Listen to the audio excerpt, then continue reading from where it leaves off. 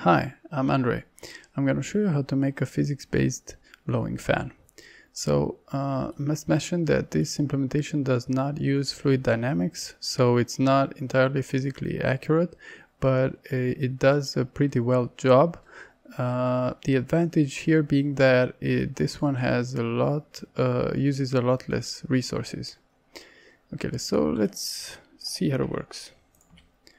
So I've made here, there's a blowing fan, there's blowing air upwards, and we've got four walls that keep the objects in, one of which is glass, we can see through it. And as you can see, the simulation, I think, is pretty convincing. We can put other objects in, like this, and it simply works. If we get these out, we'll see that with different shapes, the objects with different shapes act differently, as you can see here.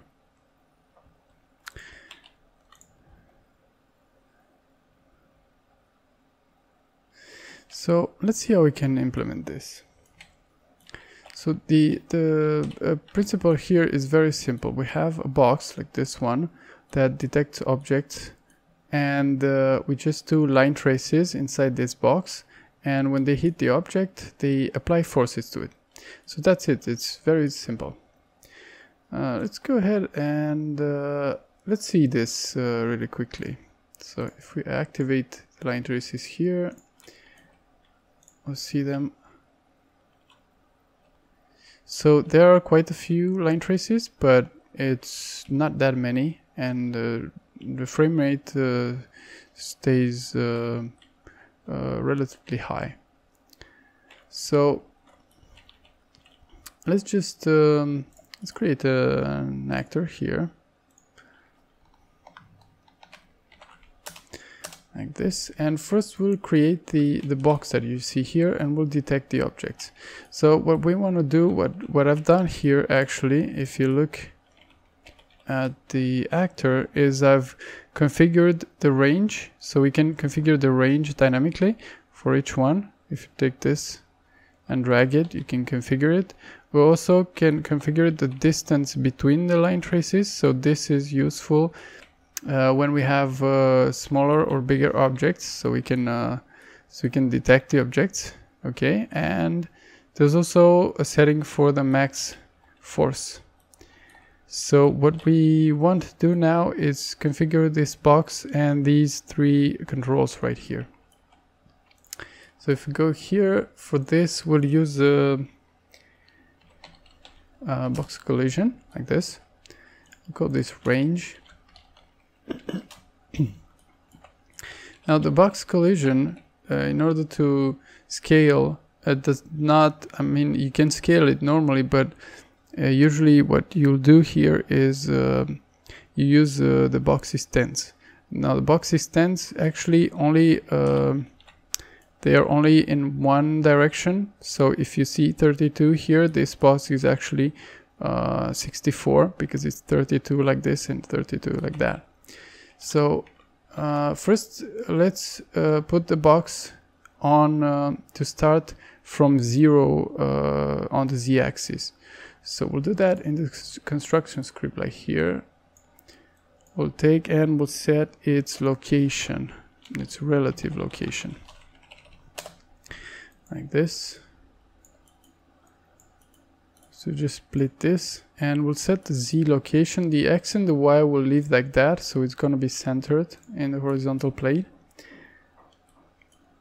And we'll take this and we'll say get box extents, like that. And from here I'll split this and take the z extent, and we'll just plug that into the z location, because we want to shift it with the and you see it already shifted with the half of its length on the z-axis. So this is good, it's what we wanted, and now we want to scale it. So for that we're going to create the three variables that I talked about. We'll create them here. So call them range x, it's a float, and we'll make that visible. range y also visible, and range z. Also make this public also. So in order to set this, we'll take the range from here and set its box extents like that. And we'll put this before that, the relative location, because we used the box extents here. So we need to set them before. Okay, so let's split this. And we'll take the range on the x-axis. Sorry about that noise. Neighbors are redecorating. Okay. And we'll say, so this range, what we'll consider here, we'll consider the whole range from left to right. So we'll have to divide that by half to make that in half, so we can get the box extent. Okay, so just copy that twice, like that. And we'll put here range y and range z. I'll just plug that in and it should be working already. Yes, but we haven't configured them yet. Their default values like this. I'll put here 200, 300 and 600, let's see. Okay, so we can already drag this in like this. So as you can see, if I modify this, it will get modified there. Okay. Now, we've got this down. Sorry about that. Let's get here. Okay. Now, what we want to do is detect the object that enter in this volume. So we'll do that in the event graph. We'll just get rid of the event play and the others. And we'll do this in the event tick. There are other ways of doing this, but we just, for simplicity, we'll just use event tick. So we'll get the range and say get overlapping components like that. And also here we want to check that the length of this array that it gives us is more than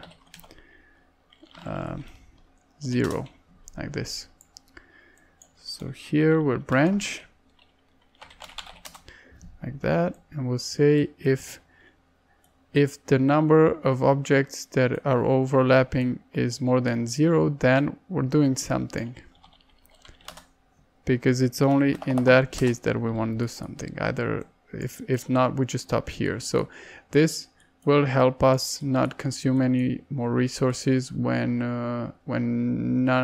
there aren't any objects in the volume.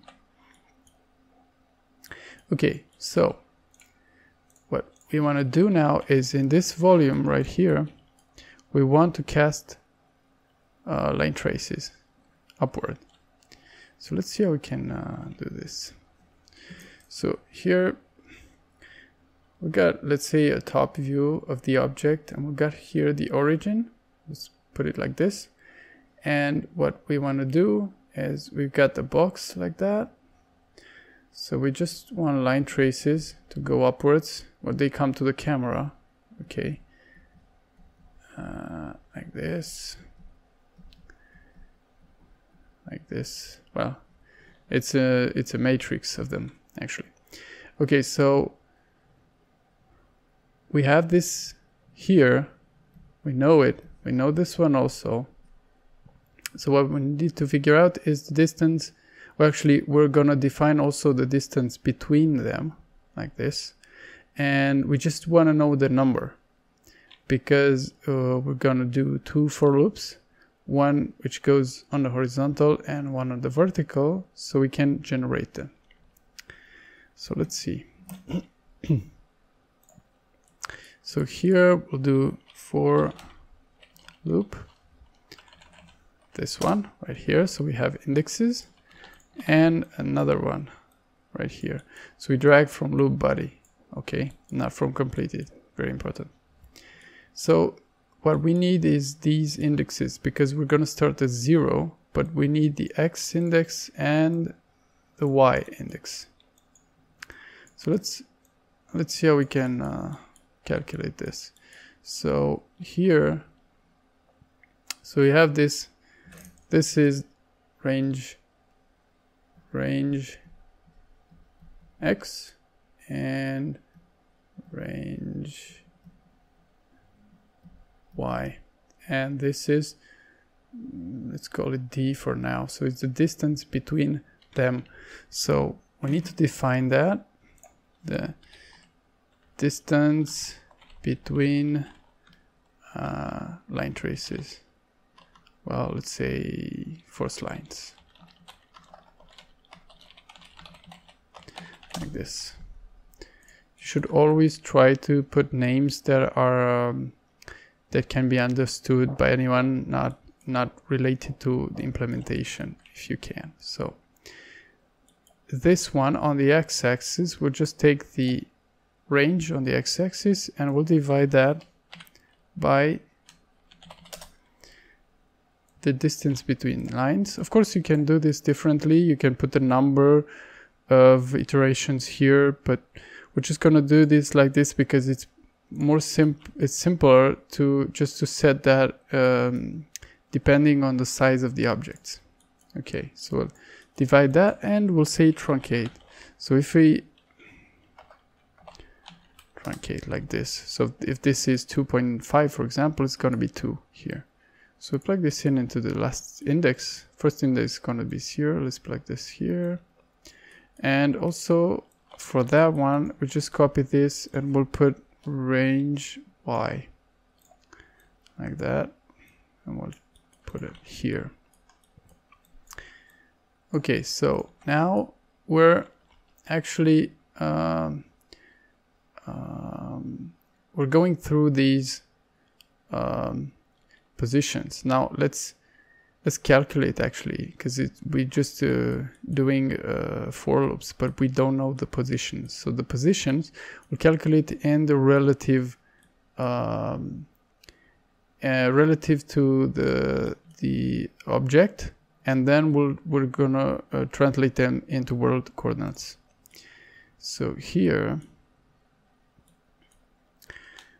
we'll start with this, and I'll just pick peek inside this one just really quickly so I don't make a mistake. I prefer to do this from 0 because from the start, like you see here, because it's just it's easier to explain, and it's also easier for the viewer because it seems more doable. It seems like something they can achieve. Okay, so as you can see here, we just we're taking the distance and we're multiplying that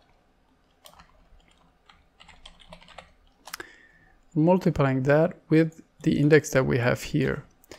Actually, it's multiply integer like this. So this is on the x-axis. Now we've got the position. Well, what we're starting with is we're starting from here. Okay, like this. So we're starting from here, but we're gonna shift that back. We'll see. So this is on the x, and on the y it's the same thing. I'll just take this from here and try to use reroute points that really organize the code better.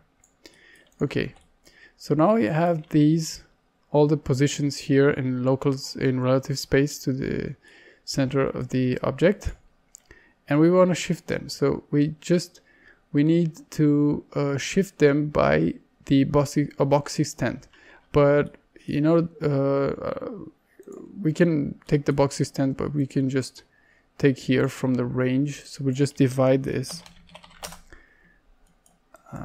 like this by 2, and we'll say this one minus that one. Okay, So we'll also take this here and take the range on the y-axis, and we'll subtract from this one. Now what we've done is we've moved this here, so it's centered. Okay, so we have the x and the y. Now we want to do the line traces upward like this. So we have a location, but we also need the location up there, so where it's the end of the line trace. So for that, we're actually going to add on the z-axis. So let's just add here line trace for now, and we'll use line trace by channel like this, and we use channel visibility, and here we'll just we'll draw one frame for now so we can see. Check trace complex also, and that should be okay. Now what we need here is the coordinates in the world space, and these are the coordinates in local space, and for that we're getting the actor transform like this, and we'll do now here let's make a vector like that, and we'll put in the x and the y.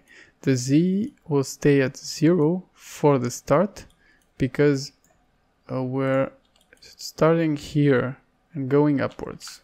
Okay, sorry, I'll just close that one. Okay, now this one is actually the beginning, the start here, so let's convert this one. So we'll say transform location like that, and this, if you look here, it's actor to world. So if we transform this with the actor transform, then it's exactly what we want, from local, from relative to world. So we'll plug this in here. Okay, so now we've got the start of the line trace, and we need the end. So this one right here is the point, a point on this surface. So we need to get this one here. So we just use this one and add to the z-axis. So we'll add a vector and just split this. Okay, and we'll add to the z exactly the range on the z. So this will not split this in half because we've shifted it upwards. Okay, so it's the middle is here, but we've shifted. So we'll take the range z and plug it in here, and then I'm not sure. Yeah, so it's plus. Okay, so that should be okay, and we'll also transform this from local to world. So put this to the end. Okay, so now I can plug this in. So very important here, we'll plug into the loop body like here, and let's see if we've done this correctly. Okay, so I need a transform through here. We'll take the actor transform.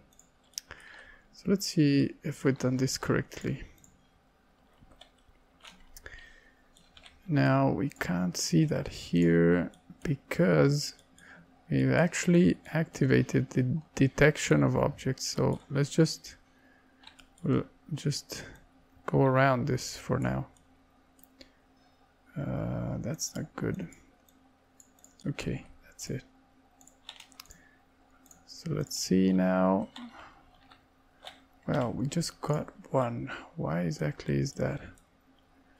So the range, let's look at the range. That's correct. Okay. So loop body here.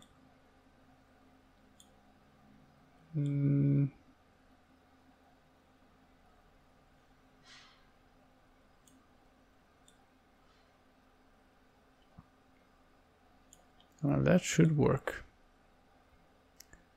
Why doesn't it work? So it's obviously, it draws every one of the line traces, but it's probably in the same place. So let's see why. Range we've got here, range X, divided, truncate, okay. That's because the distance is 0. That's the problem. Okay, so let's put this to 15. So this is kind of a guesstimation, but you can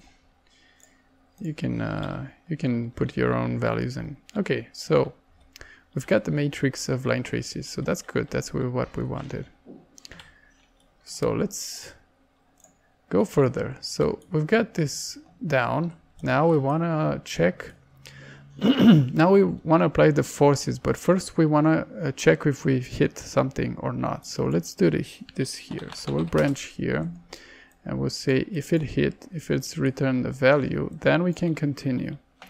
And we're going to check again here, like that, because what we want to check here is that the object is simulating physics. So we'll say, but first we have to break the results here, like that. Oh, sorry. Yes, we done multi-line trace. I don't know why, but let's do that again. So line trace here by channel. Okay. So this is what I use. Why I use reroute nodes, because you can replace them easily. So you should do like this, like that. Okay. So let's plug this, okay, and then we can break this, plug this in again, okay. Now here we take the component here and we say is simulating physics, like that, and if it is, then we can continue and we can use it. Like this. Okay, now here we get to apply the force. So the force, we'll just do first the simplest version and then we'll complicate things so it's more accurate. So the force will apply to the component. Can pull from here, like that. And we'll say apply force, add force actually at location, because we'll actually apply, so the point where we hit the object, that's where we're gonna apply the force, like here. And so the force, we're gonna see about that, and the location is gonna be the impact point right here. We'll take from this. Okay, now the force let's create a variable here and say max force. And we'll say max force because we're actually gonna calculate differently the force. It's gonna depend on the distance from the fan, but we'll just say max force for now. And so this is the magnitude vector of the vector, and we need the direction. So the direction, we can take this very simply, and it's gonna be the direction of z upwards, okay? But can we use this one? No, let's just take the actor. So get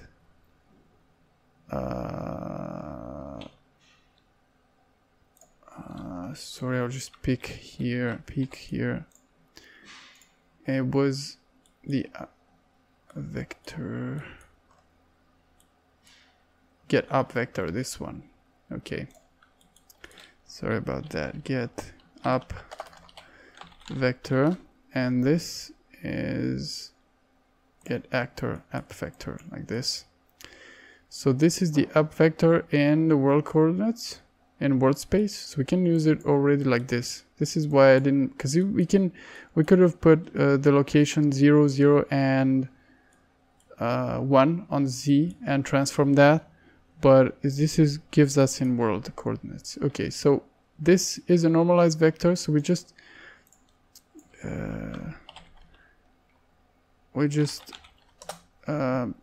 multiply that with the force and plug it into the force right here.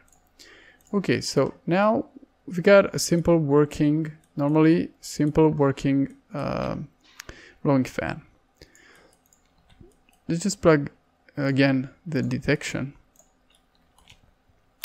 and let's try and use an object and see how it works. Okay, so now we don't see it anymore. Okay, so if we go here and we take the range and we deactivate the hidden in game option, I can see this. Okay, so now as you can see, it doesn't detect this. Let me just deactivate this because it's gonna eat resources. So this here will just, actually we'll just take this out, you know, just delete it like that. Okay, so we got rid of it. So let's see here. Okay, so the problem is we don't detect the object, so let's see why. Now first we have this range right here, so let's see what is it overlapping. Now we've got some options right here, so we have to check multi-body overlap because we're gonna have multiple objects overlapping probably, and also trace complex on move, so it's gonna trace objects. So let's see if it detects now. It doesn't. Let's look again. So let's just check here, overlap all, but it shouldn't be this one. No, it's probably here. This has to generate overlap events. So let's see, it does. Okay, so let's see here, why doesn't it work? Let's just play this and see. So yeah, apparently there is no wait, sorry, I should have kept this here. Okay, that's really small. Okay, so we'll take the object. Where is the object? Okay, that's weird. So we'll take this, put this here. So if you look here, static mesh component.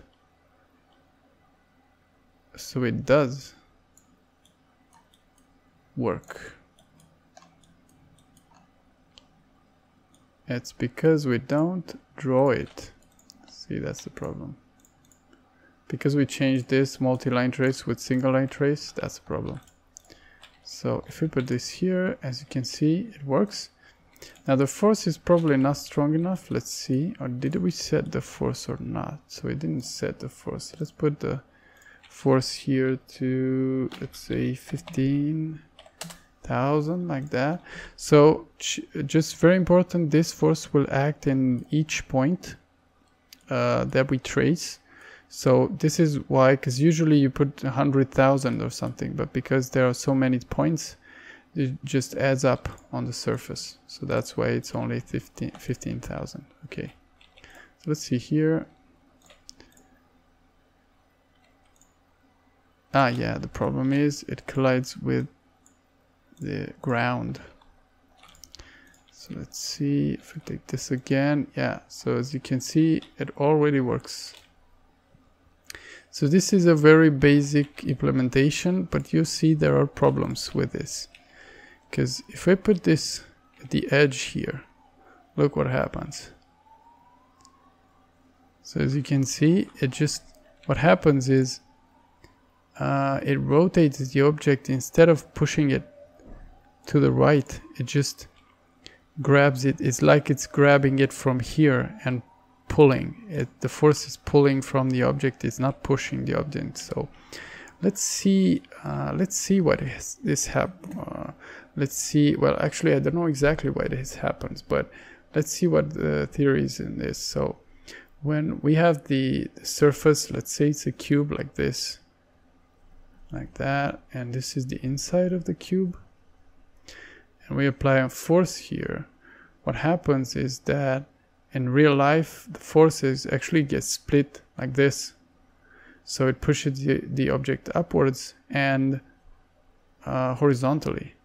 So, but what this does in the engine right now is just upward force, so it doesn't pull it, push it on the side. So what we're gonna do first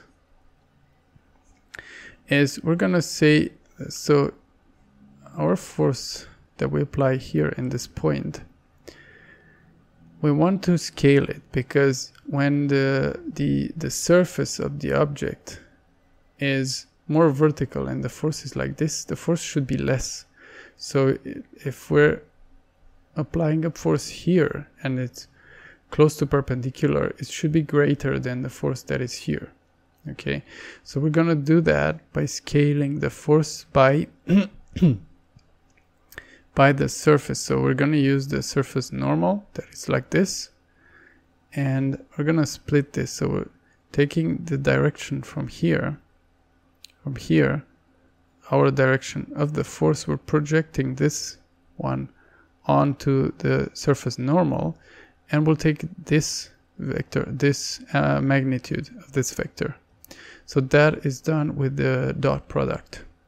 So let's see, I'll do this first and we'll see about the direction of the force, because that has to change also, otherwise it's still gonna rotate. Okay, so we got the force right here. So we want to, actually put this like this, we want to scale this force by the angle that the angle of attack on the surface. Okay, so let's so we have to take the impact normal, this one here, like this, which is here, and we'll just because the force that we apply, it's always going to be on the inside of the object, we just flip the normal like this, so we get this one right here. So we'll just negate that. So now it's this one right here, and our force is like that, and we can do our force direction is actually the up direction here. So we can do the dot product between them like this. So now what this gives us, because you're gonna notice that it's give us a scalar value, not a vector. So it's actually the magnitude of the vector that is here, the length. Okay, so that one we'll just use, so it can go from 0 to 1 when this is like right here, it's just almost 0. When it's like that, our force is perpendicular, it's 1. So this will allow us to scale the force that we apply. So here we'll just add an absolute, because it might be negative. So this will actually multiply with the force. So it's gonna scale, so this goes from 0 to 1, it's gonna scale our force from 0 to 1. Okay. So if we try again, it should be better, but it's not, we haven't won the fight yet. Okay. So this, well, you can't observe it now, but it's already better. Well, if we put it in the middle here, Yeah, so now what we have to do further than that, because that is not sufficient, we actually have to split, we actually have to change the direction of the force. So again, if we do this again, we have the same surfaces here. So we have the force that we apply vertically and the tangent that goes like this.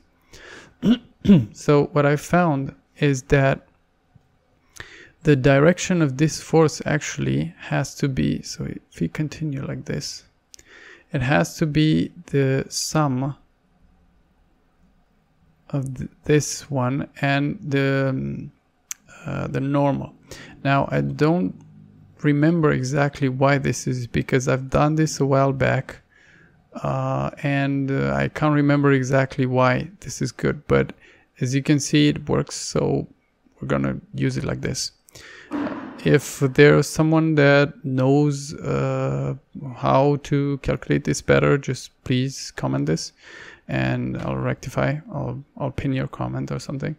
Okay, so we have our direction of the force and direction of the normal. So we'll add these vectors together and it will give us this direction, and we'll just normalize it so it's 1.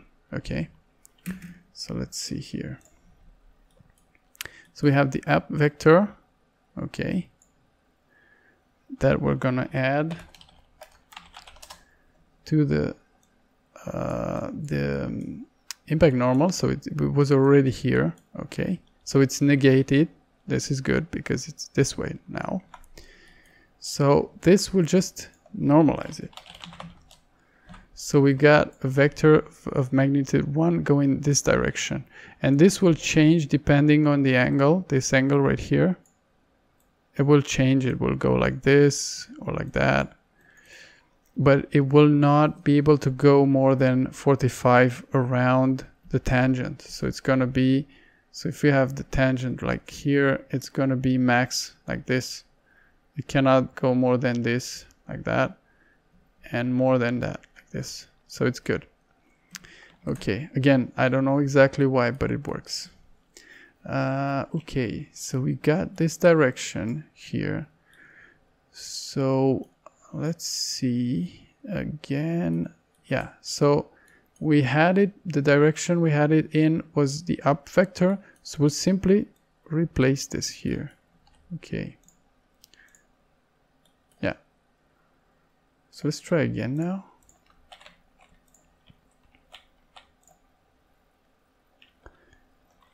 So it should work. Yeah, the force is too strong. Let's say 10,000.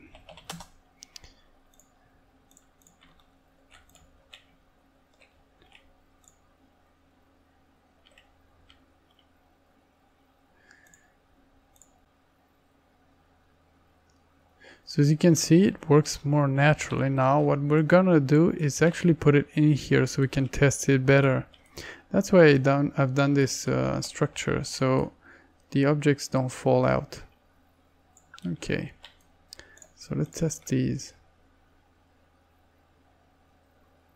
So as you can see, it does work. It does behave naturally. Let's put this in because it's a more special object. Just increase its mass a little bit. Yeah, 100 should be okay. Take these out, put this in. So as you can see, it behaves more or less like before. Yeah. So it works. Okay, now let's, because we've done this, we don't need the lines anymore. We'll just hide those. Okay. So what can we do now? Okay, so first let's add the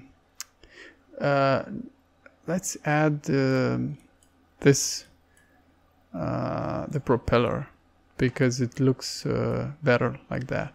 So the propeller is very simple. We're just adding a static mesh like this called propeller, like that, and I have a propeller mesh here. I've actually used it in another video with the propeller, physics-based propeller. You can get it from here, or if necessary I can put it in this video also.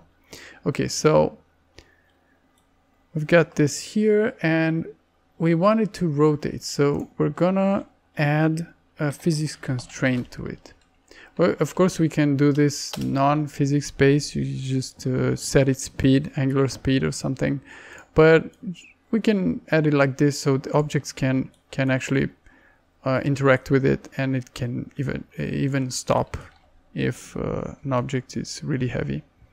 Okay, so let's configure it. So first component, we've learned this recently, so we don't need the first component, so it means the physics constraint will be linked to our object, but the second component we'll put to the propeller like that.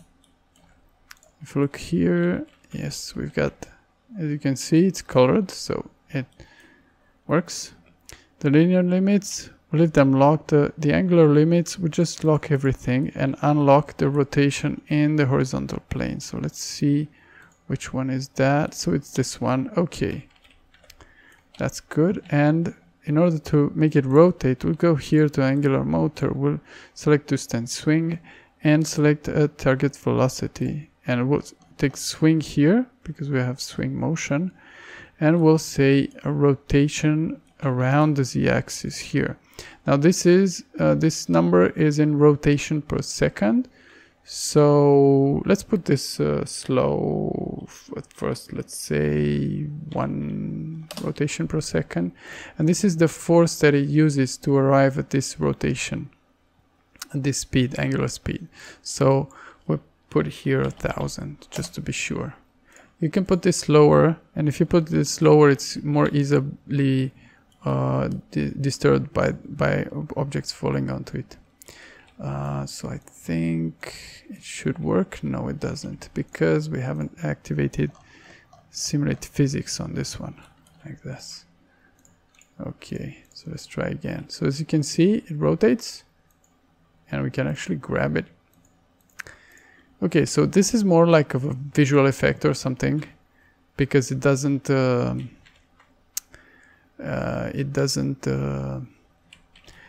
affect the forces that we're projecting. Okay, so this is good. Let's just do one thing. As you can see, the box is right here, and actually because this propeller simulates physics, it's going to detect this one. So if we go here and reactivate our lines like that, you're going to see that it actually just freeze these, just deactivate physics like that. So as you can see, it's already activated. That's because it detects this one. So what we're going to do is just shift this upwards. So let's go here, we'll take the range, and we actually have to do this in the construction script because we're already configuring it. And we'll just add a float like that. Here we'll just add it. Let's say we'll shift it to the with 20 like that. Actually more. I think it's 30. It depends on your mesh. So it doesn't intersect the mesh. That's the important thing. Okay. So it should be okay like this.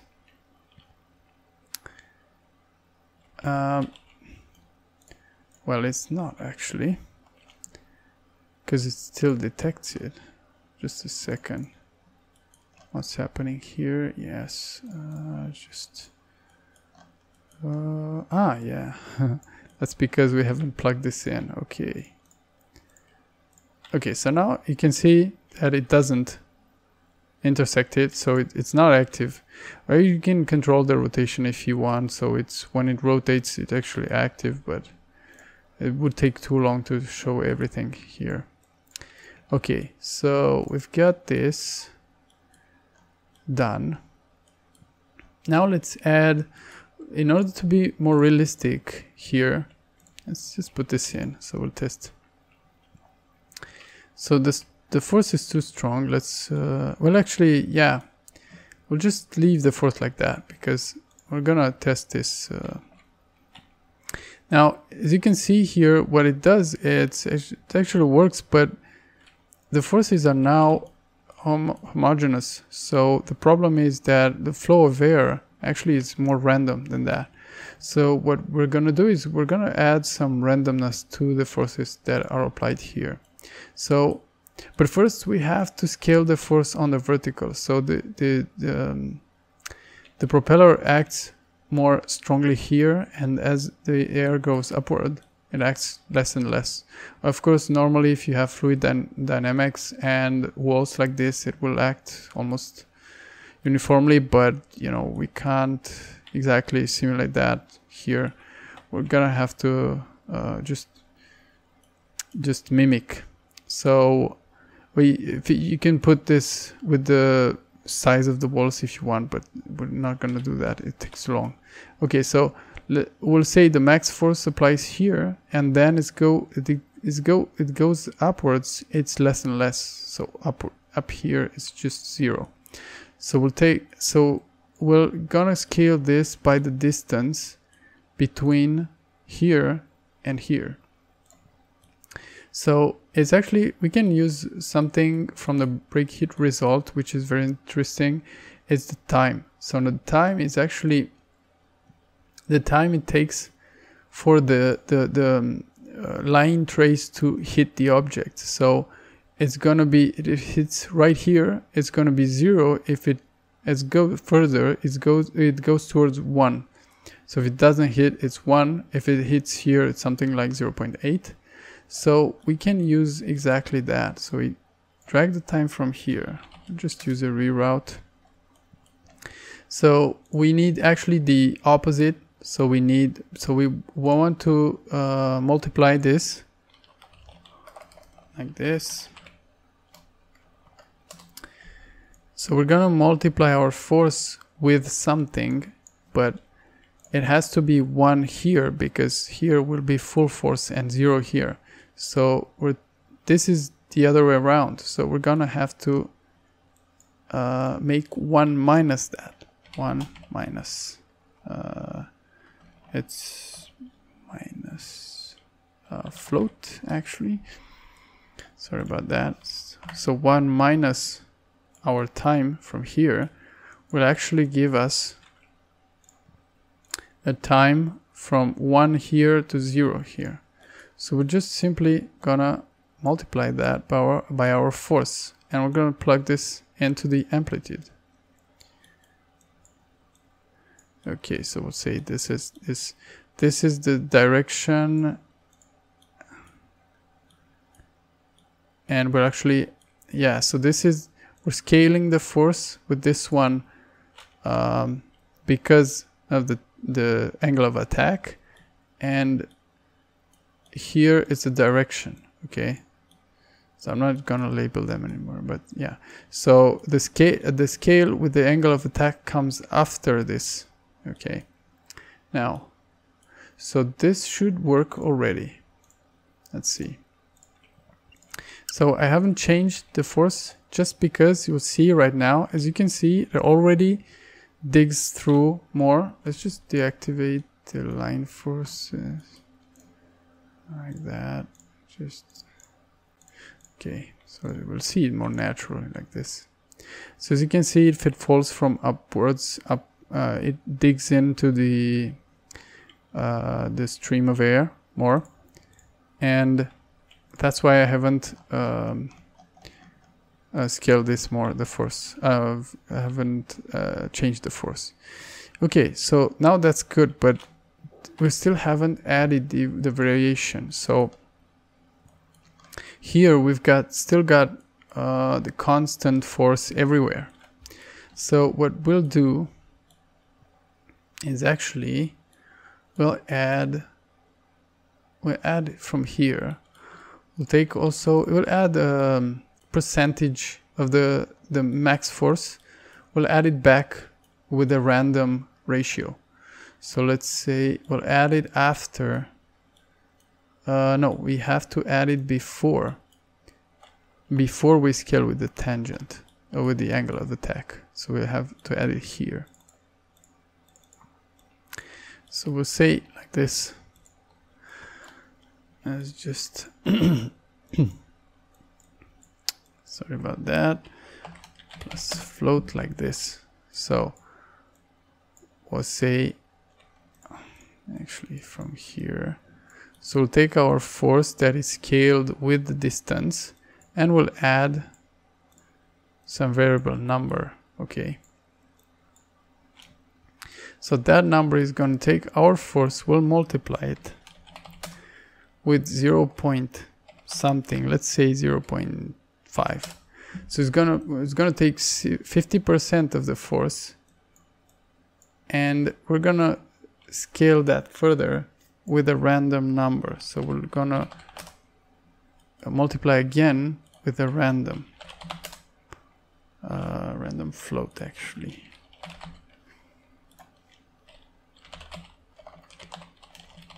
Okay.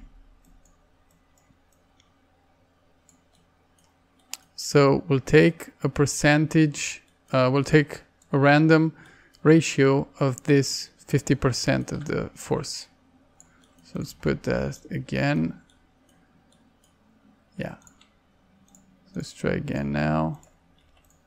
So it's not going to be easily noticeable this, but what it does is actually, as you can see, the object actually moves around. Okay. So as you can see right here, it doesn't settle, and that is because the force always fluctuates. So that's good. This is simulates air. Okay, so what can we do now? Let me have a look at what I've done before so I don't forget something. So we're adding this, we've done this. We scale the force, that is good. Calculated amplitude. So apparently we've done everything from here. So this is kind of it. The only thing I would want to show you more is if you want to really have kind of like a real simulation of a blowing fan. Now if you've watched some stuff about the fan is actually the air that blows. It's not a continuous stream. It's actually because these the parts of the propeller hit the air. It's actually a stream of kind of like intermittent stream. So what we could do is actually use the movement of this propeller to interrupt the flow of air. So we just have to block the line traces. So let's activate the line traces again. Where was it? Here. So we'll put this again. So if we put this here back like that. So you can see they're all red now. That means that they're hitting only here. So they're not hitting the propeller. So we can actually make them hit the propeller. Okay. But let's see why it doesn't do that. I think it's trace complex. I can't remember exactly. No.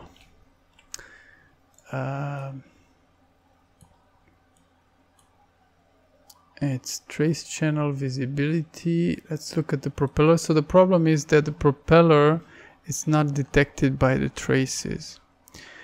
It's maybe this one, trace on complex. So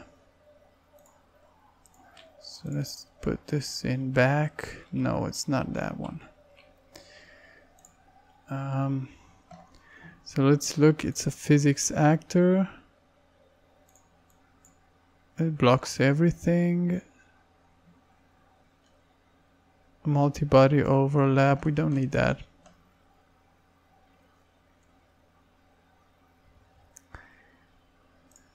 So I'm not really sure why it doesn't work. Let me look at the options that I had before.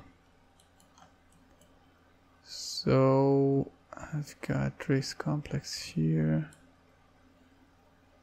and let's see, but we don't need to detect it. And here, physics actor. That's weird because it should work. Because if we take this out and we try to, yeah, so as you can see here, why it's flickering like that, it's because all of the line traces actually stop here from when the propeller passes. So that should work. So this is just the problem of tracing. So it should be fairly simple. Yeah, so this is the problem. It's because ignore self is on for us. So yeah, simple things like that. So when you have ignore self, the trace is actually going to ignore all the children of our actor. So if you try again now, it should work. Well, it should work. That is weird. Because that's the problem that we had actually. There was no other problem. Ignore self, trace complex, and here the propeller.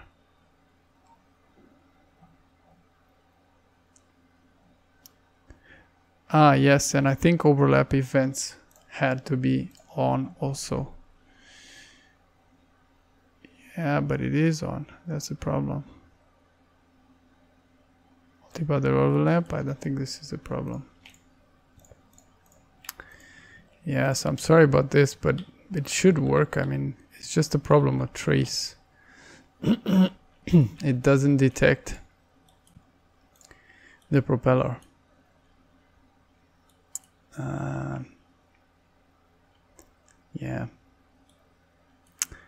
Yeah, I can't see the problem right now. Maybe it's someone screaming at the screen because they've already seen it and I couldn't, but yeah. So I think I'll leave this one to you. I'll put it in the comments afterwards because I'll probably find it very easy, but yeah, I can't see it now. So yeah, that's kind of it. So now it works almost as physically accurate as we can with this method. So I'm just gonna tell you a few words about how you can configure it. So when you have, so if you look here, we've got the range. This is simple, okay, but this is the most important. So the distance between lines. So this, you can get this smaller when you have smaller objects, but don't go too small with that, because what it will happen is you're gonna have hundreds of line traces, so it's not that good. But yeah, you still can do this, but don't go too low with this, okay? Now, if you want to make this more efficient, for, let's say you have a small object like this. Well, this is not small, but let's say you have one that is like this and the other one is like really small, like that. Let's see. Let's test this one, see how it goes. Okay. So yeah, it probably couldn't work, this one, because, well, sorry, I didn't put this here, so but it's detected, but as you can see, it doesn't work because the line traces are too far apart. So of course, what you can do here is very simple. You can get this down to, let's say, 5, but it's gonna be a lot of line traces. Hope it's not a problem because I'm also screencasting. Yeah, so it does get, yeah. But let's test this. I want to test this so it, yeah, sorry about that. Come on. So So as you can see, it does kind of work. So what you can do with this here, if you have a difference like this, I'm not gonna implement it because it will take a long time, but I'm gonna show you really quickly. So let's say that our surface is like this, is the center, and we have an object like that and one like this. Okay, so what we can do is actually, with our box that we already have, we can detect the objects and get their location. So let's say I have an object here and an object here. Okay, so we have a sphere and a cube.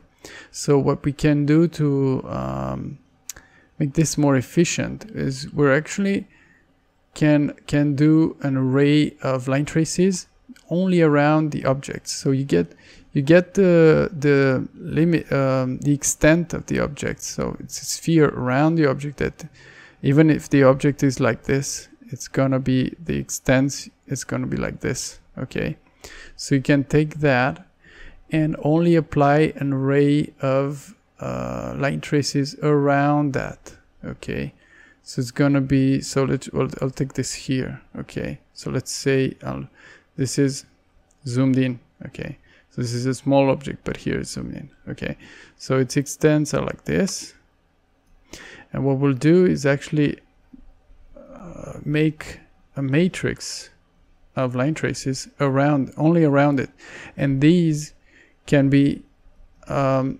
dense. Okay, like this.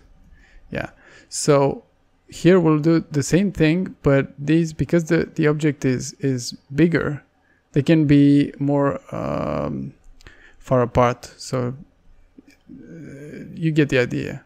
Now the only problem here would be that you have to define, so you have to define a density of force on a surface, and when these line traces are